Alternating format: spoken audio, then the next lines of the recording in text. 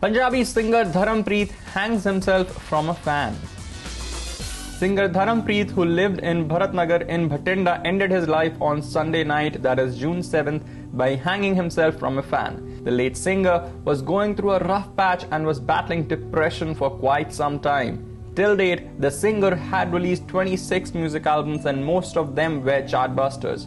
Dharampreet could not come up with any album since a year, according to reports. The singer started his career in '93, had very little work since the last few months. The incident took place at his home and his mother was around when it happened while his wife and his son had gone out for summer vacations. The singer's mother knocked his door on Sunday night and when there was no reply, she got the neighbors to break it open. He was found hanging from the ceiling fan.